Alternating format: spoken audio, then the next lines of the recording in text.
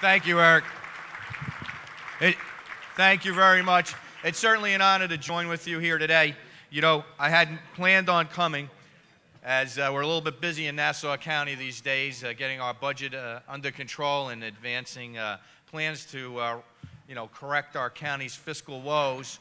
But Eric called and he said, Ed, you got to come. I stood with you with the last attempt at redeveloping the hub and creating jobs and opportunities. Please come and say a few words about the hub and the future hub for Vision Long Island. So I do want to acknowledge Eric Alexander's advocacy.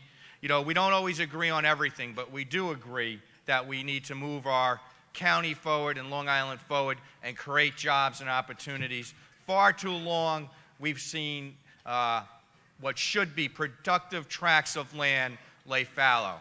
You know, the biggest the biggest attraction that they have is that of criticism and why we can't do something.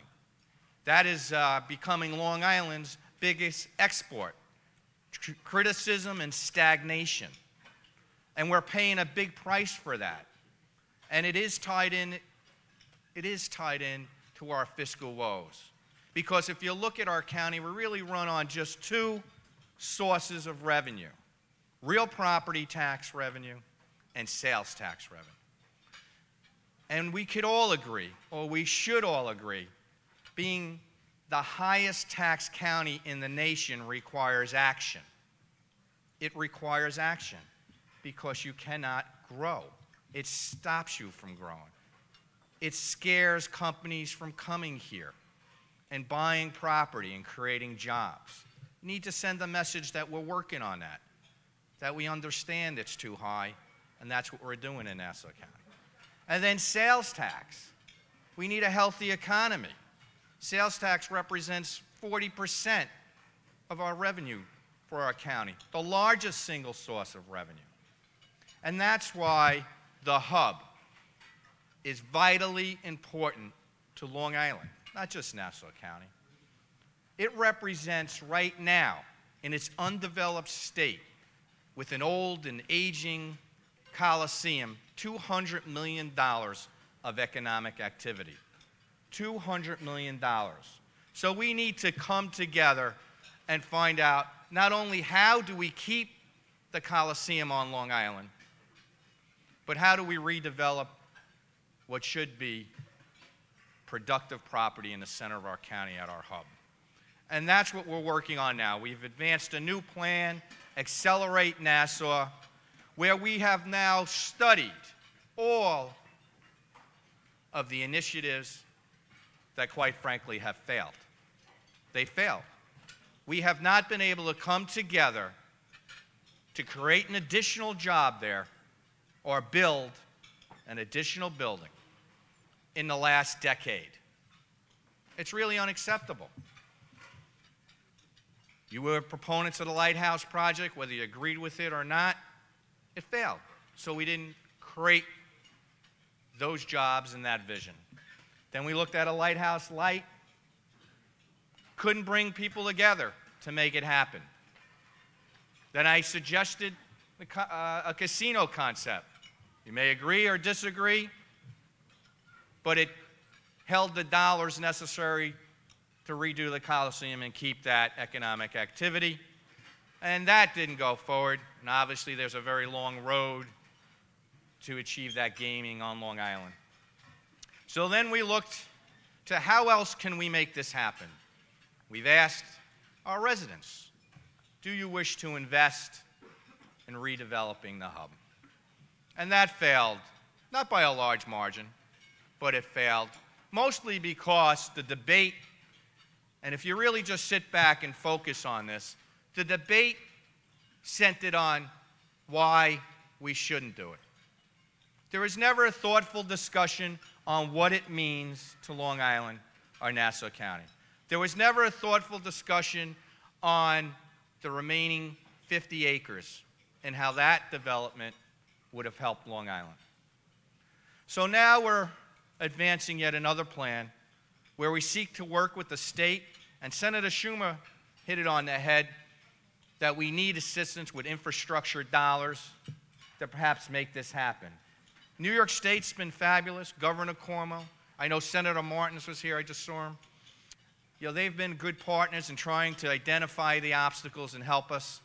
We hope Senator Schumer will do the same, where we can advance a plan and come together with Eric and Vision Long Island to create a mixed-use development there that will create jobs and opportunities not only for this generation, but for future generations.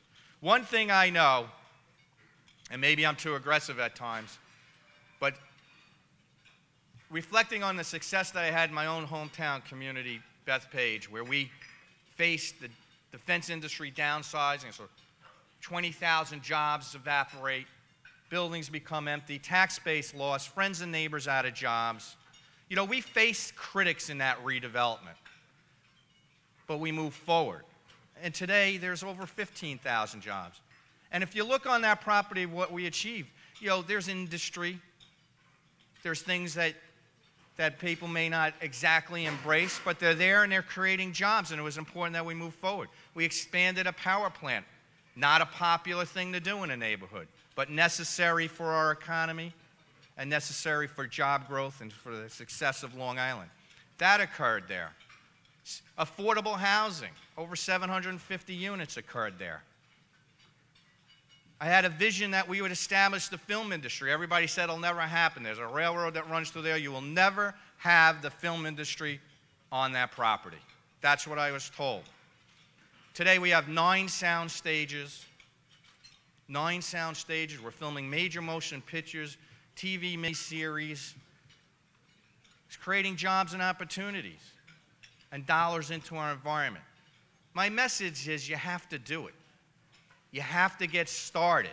You have to build something. And you will create jobs and opportunities, and it will work. And of course, we want to do it as thoughtfully as possible. And that's why Eric will continue to work with you, Vision Long Island, and all of you, whether we agree or disagree. My office has been committed to listening and discussing and debating the issues. And that's what we all need to do together. And let's move forward. In this next attempt to redevelop that property, let's make it a success. Let's not just focus on the criticisms. And when elected officials get out there, and they have the right to criticize and point out, you know, things that could be or may not, challenge them. What is their idea? What is their solution? Because you cannot afford to accept another no, another non-development, another missed opportunity. Because I assure you, we'll be here 2 years from now, 3 years from now, and instead of saying that property has 50 empty acres but generates $200 million of economic activity with a Coliseum there, we'll be here saying, now we generate nothing. Now we have an empty building. Now we have 77 empty acres, and we've lost yet another opportunity. To avoid that, you need to act now. 2012 is an important year. I hope that you will join me in working together to revitalize what should be a jewel of our county and Long Island. Thank you, and God bless.